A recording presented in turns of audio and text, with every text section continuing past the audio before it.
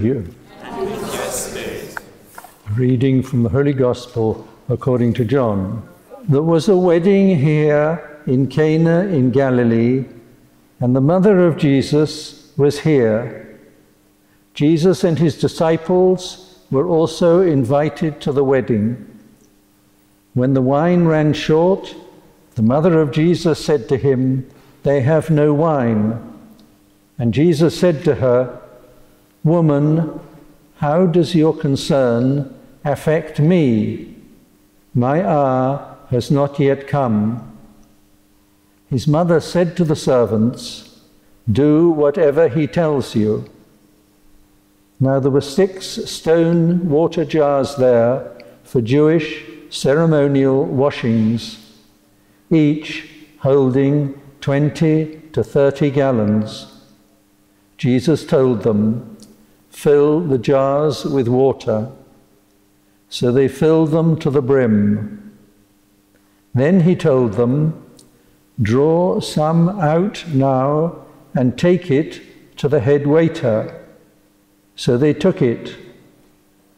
And when the head waiter tasted the water that had become wine, without knowing where it came from, although the servants who had drawn the water knew, the head waiter called the bridegroom and said to him, "Everyone serves good wine first, and then when people have drunk freely, an inferior one. But you have kept the good wine until now." Jesus did this at the beginning of his signs here in Cana in Galilee, and so revealed his glory, and his disciples began to believe in him. After this, he and his mother, his brothers, and his disciples went down to Capernaum and stayed there only a few days. The Gospel of the Lord. Praise to you, Lord Jesus Christ. In this Gospel, our Lord at first refuses to work the miracle that his mother is asking him for, to make it clear that he has not come to fulfill the hopes of man for a happiness of this world, including marriage. What he has come is to bring us eternal happiness, the happiness of being taken up into the life of the Most Holy Trinity.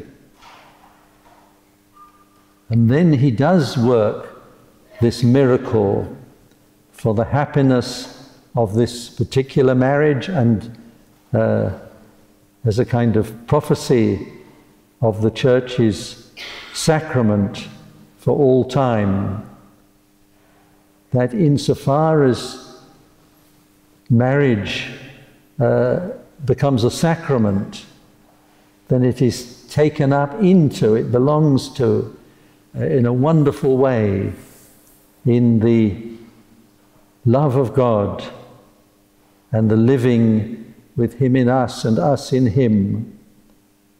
And this is the mystery of marriage, the mystery of this sacrament. And it is all important that we understand this, and that married couples have their heart given to God. You must love the Lord your God with all your heart, with all your mind, with all your strength. So how does a man love his wife, or a wife love her husband? Because it is a part of that love, because of this sacrament, this tremendous thing. And so in the letter to the Ephesians, St. Paul, who understands this so well, he himself who wasn't married, He understood this mystery. And so he speaks about the love of the husband for the wife and the love of the wife for her husband. He who loves his wife loves himself, and similarly with the wife's love for her husband. But then he suddenly says, this is a great mystery, and I'm speaking about Christ and the church. You could always say he's not speaking about ordinary human marriage in itself, in isolation. And so this is the real life of marriage, the part it has in the marriage of Christ and the church. And a couple have to grow into this. They grow in it because this is what it is at the beginning. But their faith can grow and their understanding of this. And insofar as they do so, then the happiness they have will truly be the beginning of heavenly happiness. And this is the great mystery that St. Paul says. This is a great mystery that I'm speaking about Christ and the church. So thank God for these 3 marriages.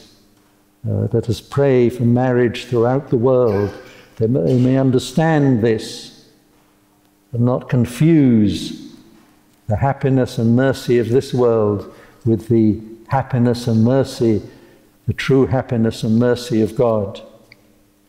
The grace of our Lord, the grace and peace of God our Father, and the love of Christ, who with his mother, the Blessed Virgin Mary, celebrated the marriage of his friends here in Cana, be with you all. We have come together to remember the first miracle of Christ at the wedding feast of his friends at Cana of Galilee. At the request of his mother, Jesus ensured the happy beginning of his friends' life together as husband and wife by changing the water into wine.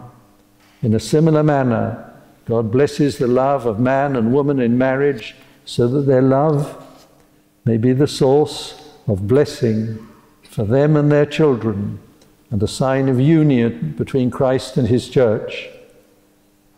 God has set these 3 married couples among us as a sign of his love, that through the years they have remained faithful. We give thanks for the favors they have received during their married lives.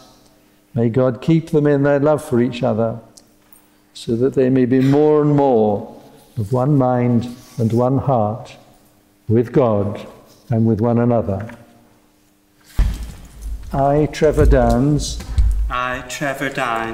renew and reaffirm my wedding vows to you, Susan. Once again I promise to love and honor you, in good times and in bad, in sickness and in health, for better or for worse, all the days of my life.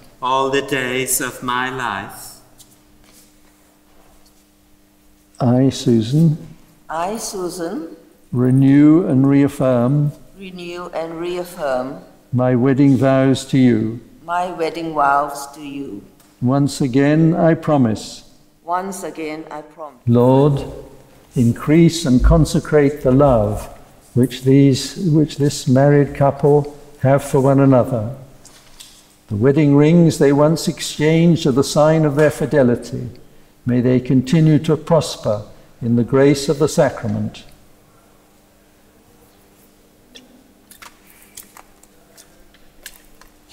So Francis and Anna.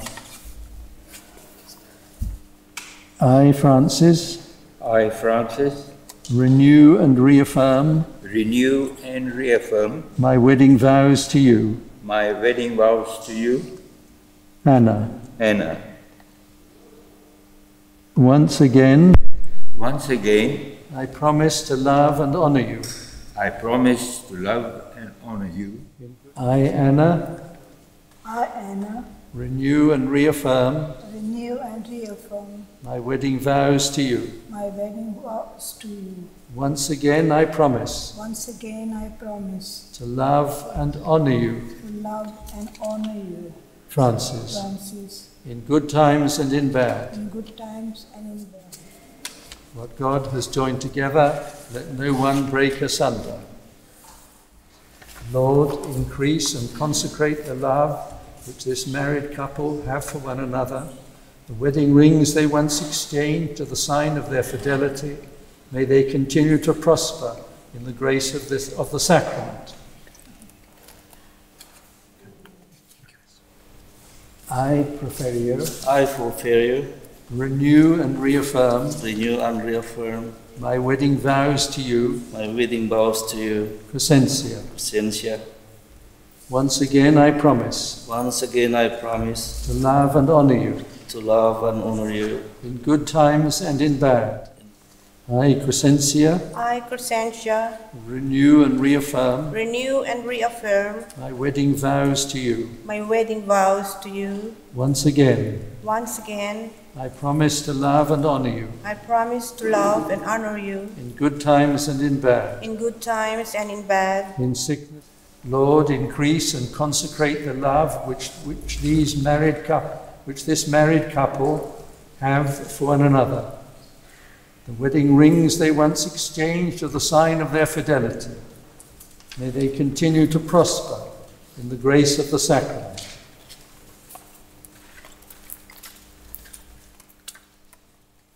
Almighty and eternal God, you have so exalted the unbreakable bond of marriage that it has become a sacramental sign of your Son's union with the Church as his spouse.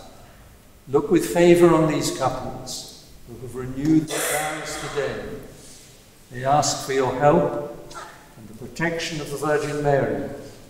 Bless also those married couples who could not be together here today. Increase as well their love for each other. Comfort and console those whose spouses have died with the sure and certain knowledge that charity is eternal and that they will be together again in heaven where all are made one in you. Lord, in their joys and struggles, let them rejoice that you are near to help them. In their needs, let them know that you are there to rescue them. In their joys, let them see that you are the source and completion of all true happiness. We ask this through Christ our Lord. Amen. The Lord be with you. And with your spirit. God, the Almighty Father, give you joy. Amen. May the only Son of God who brought joy to the wedding feast at Cana help you in good times and bad. Amen. May the Holy Spirit always fill your hearts with love. Amen. May Almighty God bless you, the Father and the Son and the Holy Spirit. Amen.